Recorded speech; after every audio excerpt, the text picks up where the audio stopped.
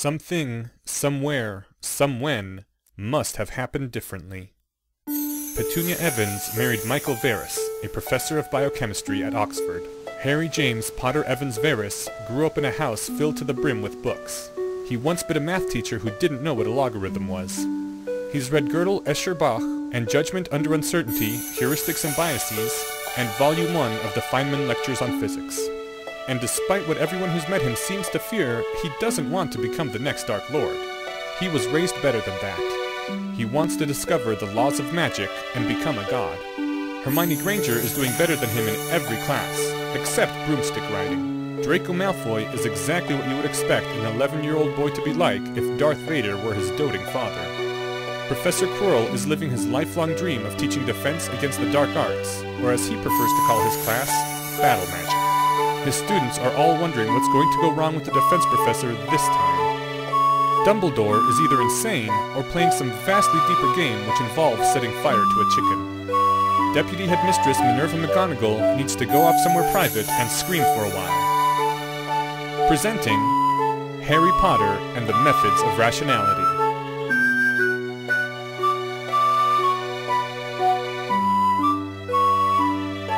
You ain't guessing where this one's going.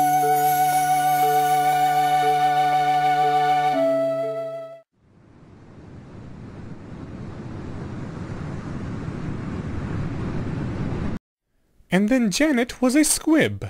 That was only 28, but it was time to go back and meet Harry. Draco's feet were heavy as he walked through the corridors of Hogwarts. He should have been running, but he couldn't seem to muster the energy.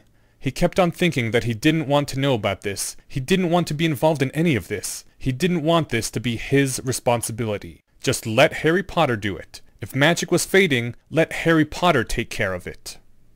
But Draco knew that wasn't right. Chill the dungeons of Slytherin, grey the stone walls. Draco usually liked the atmosphere, but now it seemed too much like fading. The ancient first-year spells! What did you find? They're no more powerful than the spells we use now. My own experiment was a failure, Draco. There's something called the Interdict of Merlin, which stops anyone from getting knowledge of powerful spells out of books. Even if you find and read a powerful wizard's notes, they won't make sense to you. It has to go from one living mind to another. I couldn't find any powerful spells that we had the instructions for but couldn't cast. But if you can't get them out of old books, why would anyone bother passing them on by word of mouth after they stopped working? Did you get the data on the squib couples? Draco started to hand the parchment over, but Harry Potter held up a hand. Law of science, Draco. First, I tell you the theory and the prediction. Then you show me the data. That way, you know I'm not just making up a theory to fit. You know that the theory actually predicted the data in advance. The secret of blood is something called deoxyribose nucleic acid. You don't say that name in front of anyone who's not a scientist. Deoxyribose nucleic acid is the recipe that tells your body how to grow. 2 legs, 2 arms, short or tall, whether you have brown eyes or green. It's a material thing. You can see it if you have microscopes. And that recipe has 2 copies of everything, always, in case one copy is broken. Imagine 2 long rows of pieces of paper. At each place in the row, there are 2 pieces of paper, and when you have children, your body selects 1 piece of paper at random from each place in the row, and the mother's body will do the same, and so the child gets 2 pieces of paper at each place in the row. 2 copies of everything, 1 from your mother, 1 from your father, and when you have children, they get 1 piece of paper from you at random in each place. Now, when it comes to something like being short or tall, there are a lot of places in the recipe that make little differences. So if a tall father marries a short mother, the child gets some pieces of paper saying tall and some pieces of paper saying short, and usually the child ends up middle-sized. But not always. By luck, the child might get a lot of pieces saying tall and not many pieces saying short, and grow up pretty tall. You could have a tall father with 5 papers saying tall, and a tall mother with 5 papers saying tall, and by amazing luck, the child gets all 10 papers saying tall, and ends up taller than both of them. You see? Blood isn't a perfect fluid. It doesn't mix perfectly. Deoxyribose nucleic acid is made up of lots of little pieces, like a glass of pebbles instead of a glass of water. That's why a child isn't always exactly in the middle of the parents. Now, suppose that, just like with tallness, there's lots of little pieces in the recipe where you can have a piece of paper that says magic or not magic. If you have enough pieces of paper saying magic, you're a wizard. If you have a lot of pieces of paper, you're a powerful wizard. If you have too few, you're a muggle. And in between, you're a squib. Then, when two squibs marry, most of the time the children should also be squibs. But once in a while, a child will get lucky and get most of the father's magical papers and most of the mother's magical papers and be strong enough to be a wizard. But probably not a very powerful one. If you started out with a lot of powerful wizards and they married only each other, they would stay powerful. But if they started marrying muggle-borns who were just barely magical, or squibs, you see? The blood wouldn't mix perfectly. It would be a glass of pebbles, not a glass of water, because that's just the way blood works. There would still be powerful wizards now and then, when they got a lot of magic papers by luck. But they wouldn't be as powerful as the most powerful wizards from earlier. But that's only one hypothesis. Suppose that instead there's only a single place in the recipe that makes you a wizard. Only one place where a piece of paper can say magic or not magic. And there are 2 copies of everything, always. So then there are only 3 possibilities. Both copies can say magic. One copy can say magic, and one copy can say not magic. Or both copies can say not magic. Wizards, squibs, and muggles. Muggle-borns wouldn't really be born to muggles, they would be born to 2 squibs. 2 parents, each with 1 magic copy who'd grown up in the muggle world. Now imagine a witch marries a squib. Each child will get 1 paper saying magic from the mother, always. It doesn't matter which piece gets picked at random, both say magic. But like flipping a coin, half the time the child will get a paper saying magic from the father, and half the time the child will get the father's paper saying not magic.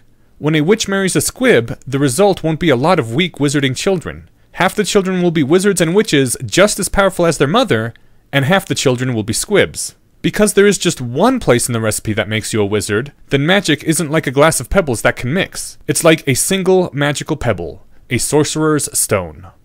In which case, either you have 2 stones or you don't. Either you're a wizard or not. Powerful wizards would get that way by studying harder and practicing more. And if wizards get inherently less powerful, not because of spells being lost, but because people can't cast them, then maybe they're eating the wrong foods or something. But if it's gotten steadily worse over 800 years, then that could mean magic itself is fading out of the world. And that brings me to the prediction. What happens when 2 squibs marry? 1/4 of the children would come up magic and be wizards. 1/4 would come up not magic and be muggles. The other half would be squibs. It's a very old and very classic pattern. It was discovered by Gregor Mendel, who is not forgotten, and it was the first hint ever uncovered for how the recipe worked. Anyone who knows anything about blood science would recognize that pattern in an instant. It wouldn't be exact, any more than if you flip a coin twice 40 times, you'd always get exactly 10 pairs of 2 heads. But if it's 7 or 13 wizards out of 40 children, that'll be a strong indicator. That's the test I had you do. Now let's see your data.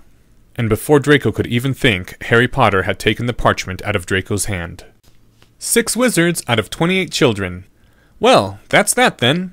And first years were casting the same spells at the same power level 8 centuries ago too. Your test and my test both came out the same way. There was a long silence in the classroom. He'd never been so terrified. It's not definite yet. My experiment failed, remember? I need you to design another test, Draco. I can't do this, Harry. It's too much for me. Yes, you can, because you have to. I thought about it myself, too, after I found out about the interdict of Merlin.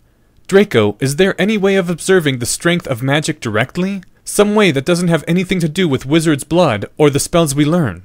Anything that affects magic affects wizards. But then we can't tell if it's the wizards or the magic. What does magic affect that isn't a wizard? Magical creatures, obviously. Harry Potter slowly smiled. Draco, that's brilliant! It's the sort of dumb question you'd only ask in the first place if you'd been raised by muggles. Then the sickness in Draco's stomach got even worse as he realized what it would mean if magical creatures were getting weaker. They would know for certain then that magic was fading, and there was a part of Draco that was already sure that was exactly what they would find. He didn't want to see this. He didn't want to know. It was a wide portrait, but the 3 people in it were looking rather crowded. There was a middle-aged man from the 12th century who spoke to a sad-looking young woman from the 14th century, and she spoke to a dignified, wizened old man from the 17th century, and him they could understand. They had asked about dementors. They had asked about phoenixes. They had asked about dragons and trolls and house elves. Harry had frowned, pointed out that creatures which needed the most magic could just be dying out entirely, and had asked for the most powerful magical creatures known. There wasn't anything unfamiliar on the list, except for a species of dark creature called mind flayers, which the translator noted had finally been exterminated by Harold Shea, and those didn't sound half as scary as dementors. Harry, what does this mean? Then Harry thanked all the portraits for helping. Draco, pretty much on automatic, did so as well, and more graciously, and they headed back to the classroom. Observation. Wizardry isn't as powerful now as it was when Hogwarts was founded. Hypotheses. 1. Magic itself is fading. 2. Wizards are interbreeding with muggles and squibs. 3. Knowledge to cast powerful spells is being lost. 4. Wizards are eating the wrong foods as children, or something else besides blood is making them grow up weaker. 5. Muggle technology is interfering with magic. Since 800 years ago? 6. Stronger wizards are having fewer children. Draco equals only child? Check if 3 powerful wizards, Quirrell, Dumbledore, Dark Lord, had any children. Tests. A. Are there spells we know but can't cast? 1 or 2. Or are the lost spells no longer known? 3. Result. Inconclusive due to Interdict of Merlin. No known uncastable spell, but could simply not have been passed on. B. Did ancient first-year students cast the same sort of spells with the same power as now? Weak evidence for 1 over 2, but blood could still be losing powerful wizardry only. Result. Same level of first-year spells then as now. C. Additional test that distinguishes 1 and 2 using scientific knowledge of blood. Will explain later. Result. There's only one place in the recipe that makes you a wizard, and either you have 2 papers saying magic, or you don't. D. Are magical creatures losing their powers? Distinguishes 1 from 2 or 3. Result. Magical creatures seem to be as strong as they ever were. A failed. B is weak evidence for 1 over 2. C falsifies 2. D falsifies 1. 4 was unlikely, and B argues against 4 as well. 5 was unlikely, and D argues against it. 6 is falsified along with 2. That leaves 3. Interdict of Merlin or not, I didn't actually find any known spell that couldn't be cast. So, when you add it all up, it looks like knowledge is being lost. And the trap snapped shut. As soon as the panic went away, as soon as Draco understood that magic wasn't fading out, it took all of 5 seconds to realize. So it was all just a stupid trick then. It was a fair test, Draco. If it had come out a different way, I would have accepted it. I didn't know anything you didn't know. I admit that I suspected. Hermione Granger was too powerful. She should have been barely magical, and she wasn't. How can a Muggleborn be the best spellcaster in Hogwarts? And she's getting the best grades on her essays too. It's too much coincidence for one girl to be the strongest magically and academically, unless there's a single cause. Hermione Granger's existence pointed to there being only one thing that makes you a wizard. Something you either have or you don't. And the power differences come from how much we know and how much we practice. And there weren't different classes for purebloods and Muggleborns, and so on. There were too many ways the world didn't look the way it would look if you were right. But Draco, I didn't see anything you couldn't see too. I didn't perform any tests I didn't tell you about. I didn't cheat, Draco. I wanted us to work out the answer together. And I never thought that magic might be fading out of the world until you said it. It was a scary idea for me too. Whatever. You claim you're not going to run off and tell anyone else about this. Not without consulting you first. Fine. Then you and I are through. I'm going to just walk away and forget any of this ever happened. Draco, you can't forget. Don't you understand? That was your sacrifice. What are you talking about? But there was already a freezing coldness in Draco's spine. He knew even before Harry Potter said it. To become a scientist. You questioned one of your beliefs, not just a small belief, but something that had great significance to you. You did experiments, gathered data, and the outcome proved the belief was wrong. You saw the results and understood what they meant. Remember, Draco, you can't sacrifice a true belief that way because the experiments will confirm it instead of falsifying it. Your sacrifice to become a scientist was your false belief that wizard blood was mixing and getting weaker. That's not true. I still believe that. Draco, I'm sorry, Draco. You don't believe it. Not anymore. Most people never realize there's a difference between believing something and thinking it's good to believe it. It's called belief in belief. And Draco, you don't believe any more in blood purism. I'll show you that you don't. If blood purism is true, then Hermione Granger doesn't make sense, so what could explain her? Maybe she's a wizarding orphan raised by muggles, just like I was. I could go to Granger and ask to see pictures of her parents, to see if she looks like them. Would you expect her to look different? Should we go perform that test? They would have put her with relatives. They'll still look the same. You see? You already know what experimental result you'll have to excuse. If you still believed in blood purism, you would say, sure, let's go take a look. I bet she won't look like her parents. She's too powerful to be a real muggle-born. Scientists can do tests to check for sure if someone is the true child of a father. Granger would probably do it if I paid her family enough. She wouldn't be afraid of the results. So what do you expect that test to show? Tell me to run it and we will. But you already know what the test will say. You'll always know. You won't ever be able to forget. You might wish you believed in blood purism, but you'll always expect to see happen just exactly what would happen if there was only one thing that made you a wizard. That was your sacrifice to become a scientist.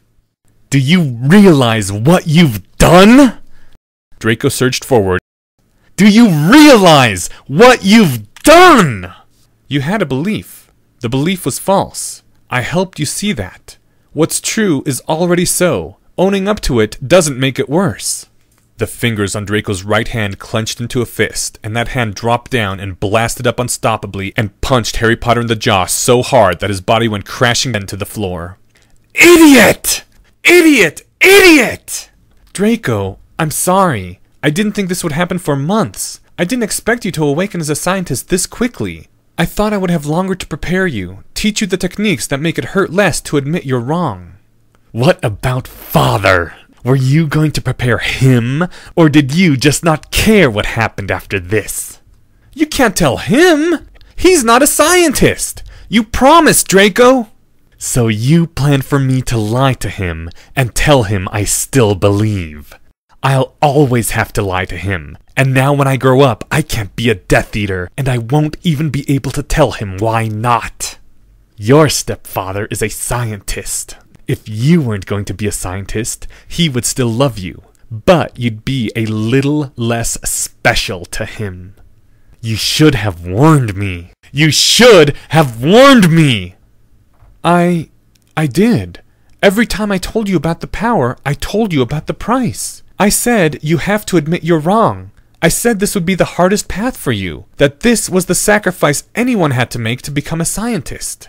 I said, what if the experiment says one thing and your family and friends say another? You call that a warning? When we're doing a ritual that calls for a permanent sacrifice? I guess maybe I wasn't clear. I'm sorry, but that which can be destroyed by the truth should be. Hitting him wasn't enough. You're wrong about one thing. Granger isn't the strongest student in Hogwarts. She just gets the best grades in class. You're about to find out the difference. Expelliarmus! Harry's wand flew across the room. Gomjabber! A pulse of inky blackness struck Harry's left hand. That's a torture spell. It's for getting information out of people. I'm just going to leave it on you and lock the door behind me when I go. Maybe I'll set the locking spell to wear off after a few hours. Maybe it won't wear off until you die in here. Have fun. Malfoys are above the underage magic laws, I take it. It's not because your blood is stronger. It's because you already practiced. In the beginning, you were as weak as any of us. Is my prediction wrong? Just so you know, if you told me I was wrong, I would have listened. I won't ever torture you when you show me that I'm wrong. And you will.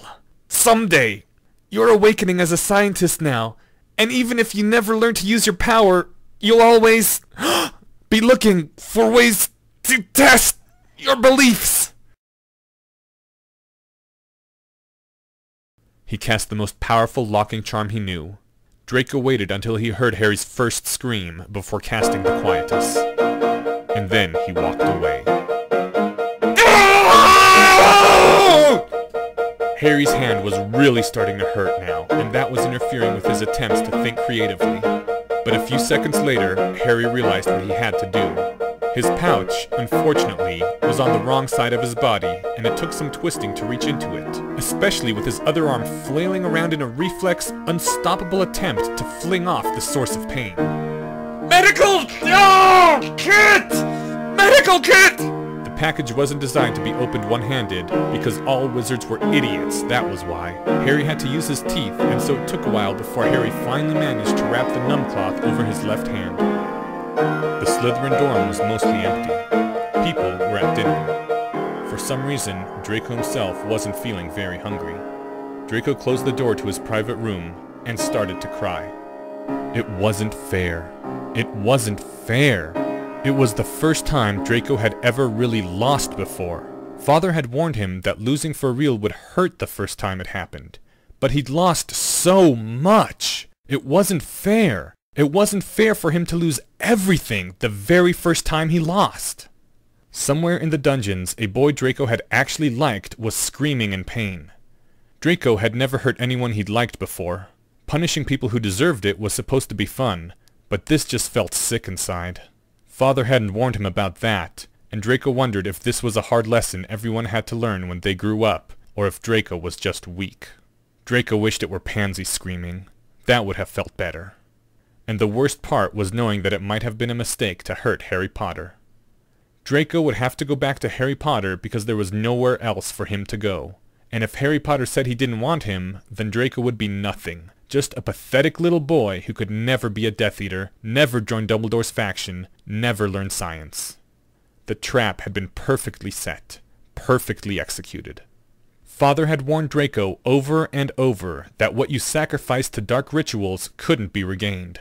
But Father hadn't known that the accursed muggles had invented rituals that didn't need wands. Rituals you could be tricked into doing without knowing it. And that was only one of the terrible secrets which scientists knew, and which Harry Potter had brought with him. He didn't want this. He didn't want this! But there was no turning back. It was too late. He was already a scientist.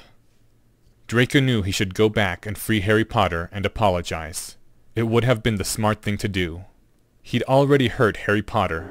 It might be the only time Draco ever got to hurt him, and he would have to hold to that one memory for the rest of his life. Let him keep screaming.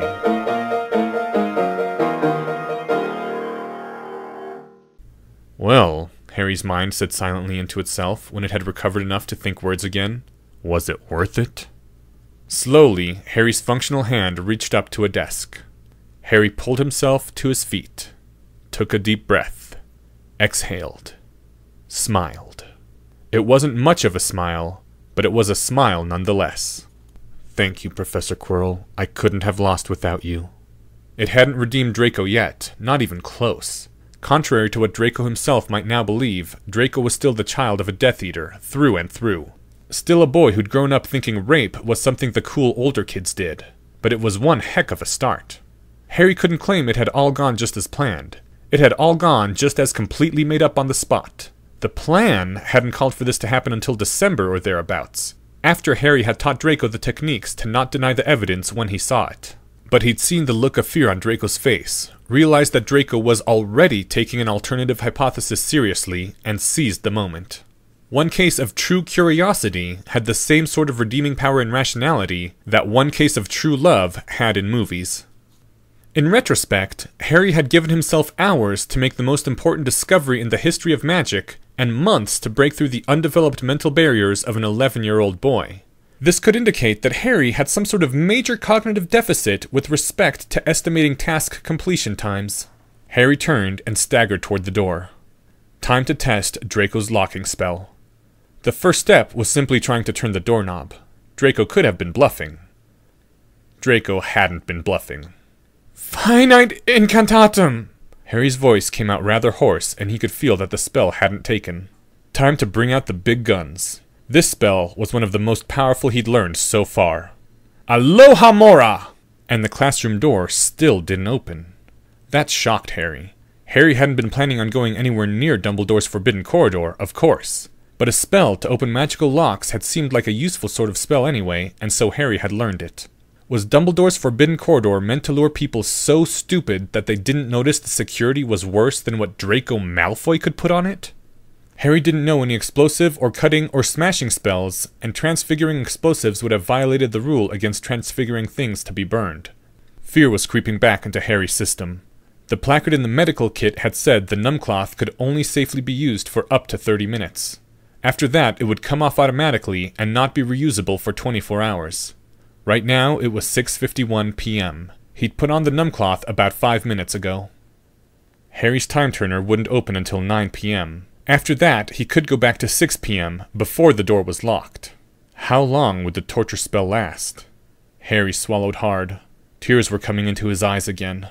His brilliant creative mind had just offered the ingenious suggestion that Harry could cut his hand off using the hacksaw in the tool set stored in his pouch, which would hurt, obviously, but might hurt a lot less than Draco's pain spell since the nerves would be gone, and he had tourniquets in the healer's kit. And that was obviously a hideously stupid idea that Harry would regret the rest of his entire life. But Harry didn't know if he could hold out for 2 hours under torture. He wanted out of this classroom. He wanted out of this classroom now. He didn't want to wait in here screaming for 2 hours until he could use the time turner. He needed to get out and to find someone to get the torture spell off his hand. Think! Harry screamed at his brain. Think! Think! Think! If only, when his time turner opened, he could go back and prevent... And that was when Harry realized he was being silly. This wasn't the first time he'd been locked in a room. Professor McGonagall had already told him the correct way to do this. She'd also told him not to use the time turner for this sort of thing. Would Professor McGonagall realize that this occasion really did warrant a special exception? Or just take away the time turner entirely? And then, Harry waited. Seconds passed, feeling like years. At 7:07 p.m., the door opened. Are you all right, Harry? I got a note saying you'd been locked in here.